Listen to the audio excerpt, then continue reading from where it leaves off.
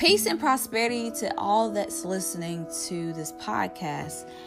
I'm Shaeranea Wright, and I'm going to talk to you guys today on focus and how important focus is when it requires you focusing on yourself, right? Everybody wants to be great at something. Everybody wants to have more abundance, more prosperity, more financial freedom, but everybody doesn't want to do the work in order to get the things they want, right? So yes, it does require time, effort, work, consistency, massive actions to back all of that. So what you need is greatness cannot be achieved without obsession. You got to be completely and entirely obsessed with whatever it is that you want to do. And you have to be laser focused on that specifically. And you got to know what it's going to take in order to do it. So do you know what it's going to take to achieve the things that you're working so hard towards? Like, do you know the process? Do you know like all the things that you need to buy, all that you need to invest, all the time that you need to put into it? Are you focused in a sense of knowing and being acknowledgeable of what needs to be done in order to do what it is that you want to be doing? If you believe in yourself, it won't happen for you. If you won't believe in yourself, nothing can ever happen, because it requires you to believe in order for anything to be possible. It's like this, like wanting something without the belief. Why do you deserve it if you don't believe that you should have it? Like, you have to believe first before you can obtain something. So believe first, then the obtainment of what it was that you believed in. Don't stop. Work your plan. Stay busy. You should always have a plan. You should always have a plan. You should have a business plan. You should have a budget plan. You should have all kinds of plans that's going to help you succeed in this life, right? Anything that you want, you must write out and make a plan. Otherwise, you're just drifting. Otherwise, it's just not going to work out for you, because a plan keeps you in alignment with where you're headed and what you need to be doing. When there's no plan, there's no vision, and there's no real end destination. It's just you're doing, and you're drifting, and you really don't have a process that you're going through in order to get to where you want to be. Be creative when working on your ideas. Be more creative, but creativity requires one to be open-minded. So you have to be an open-minded individual to be able to even think outside the box. Think like there's no box. Think to a point where there is limitless opportunities, limitless ideas, limitless things that you can do in order to make yourself and your ideas much better, right? Right.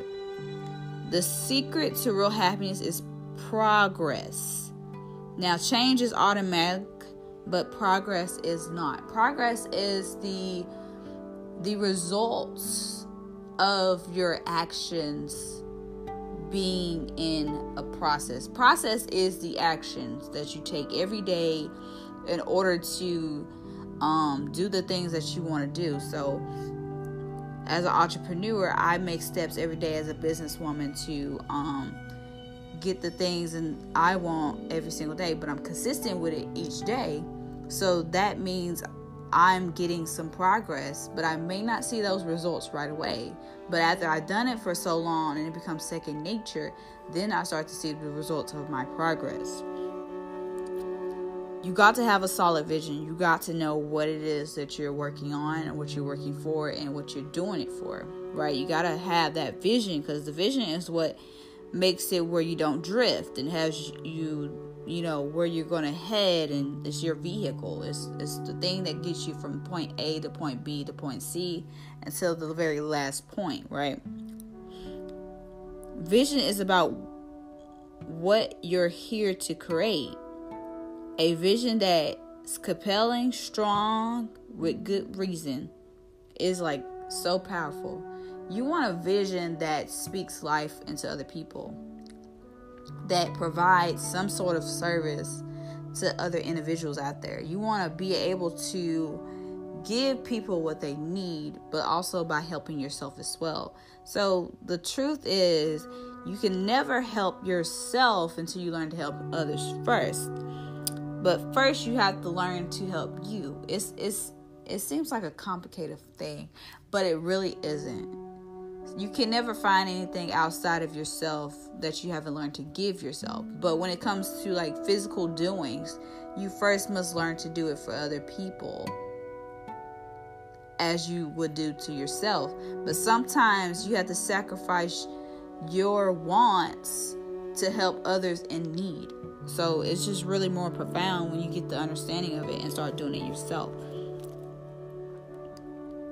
You don't let fear take over if you got strong enough reasons.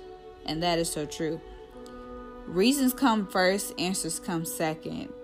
Review it, feel it every day. You need to analyze and overlook the things that you're working on and make sure that they align authentically with you as an individual, as a person, because at the end of the day, you're the only one who has to live with your decisions and your choices. So be mindful when you're choosing things for your life, as long as it lines up with who you are and what you really want. I'm not talking about something that you decided and you wasn't really sure about. I'm talking about something that you're sure about, you're 100% sure, but you do have some doubts in the sense of the process and what it's going to cost and all that good stuff. But as long as you're sure about doing it, it doesn't matter the doubts and things like that.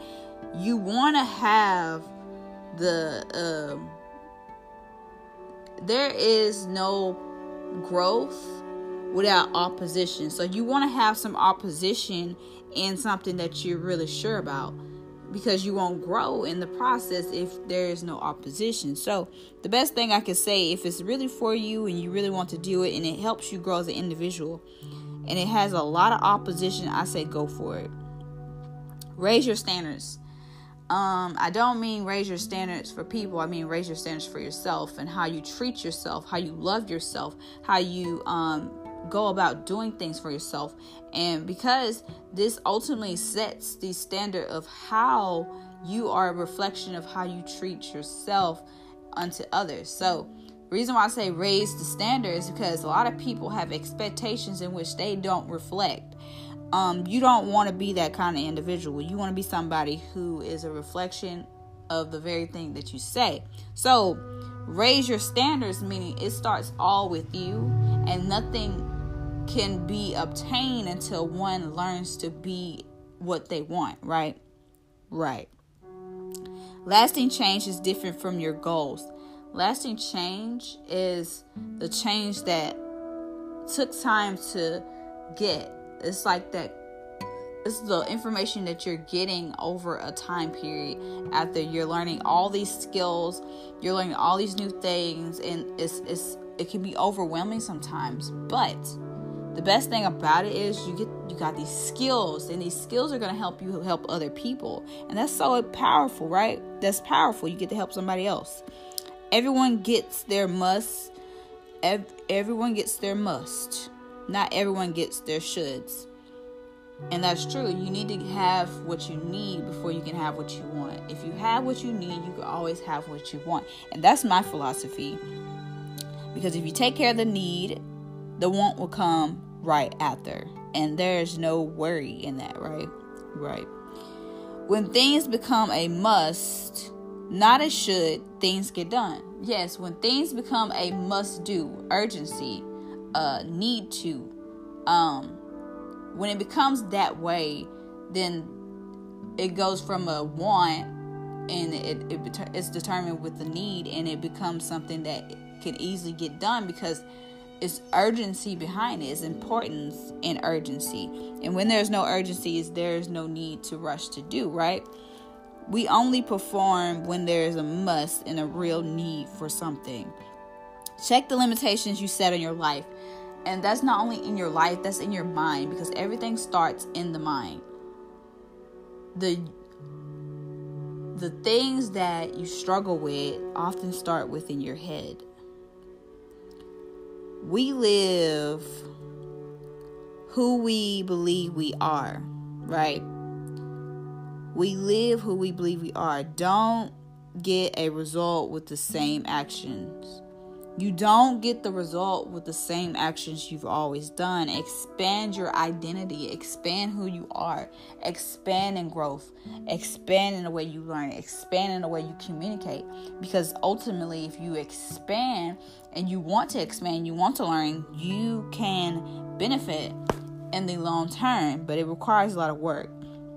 Are you willing to put forth the effort in order to get the results you want? Changing your life is changing the inside game. It's changing the inner you, the inner world. The world is in you, and everything that is a reflection of you is the projection of the world around you, and the people that you have in your life, and the people that you have in business, and all those things like that. So your life is a ultimate reflection of what you are on the inside and what your life is like within. And if you are not lining up the things within you, there is no changing, because all the change starts with oneself. Small failures are things you aren't doing. Small failures are just things that we are doing in our daily routines that aren't serving us purpose, hindering our growth, right? It's some things that we can cut back on. It's some things we can stop doing. It's some things we can stop saying. It's some food we can stop eating. It's some drinks we can stop drinking. It's a lot of things that we as a people can learn how to do. But until we're willing to make those self-disciplines and read more books and educate ourselves and take constructive criticism, because it really requires somebody being open-minded to seeing from a different point of view, because you can't see all the views, even if you can view everything in different perspectives. Sometimes you gotta hear it from a different perspective from another person. We don't all have the same perspective, even if we can see it on different levels. So let me tell you guys, focusing on yourself is the most empowering thing to your vision, to your life, to your dream, to your family, to your success. And if you want to be the ultimate entrepreneur business person, you have to have a key focus on you. And the biggest thing about focus is you don't want to focus on the ifs. And because if can go both ways, are you focusing on the doubt of the if I fail or if I succeed? If can go both ways, but are you focusing on the fear or the faith? You need to have faith and belief in yourself when walking in your purpose, okay? I love you guys. I hope you like this audio, and make sure that you stay tuned for more to come. Peace, love, and happiness.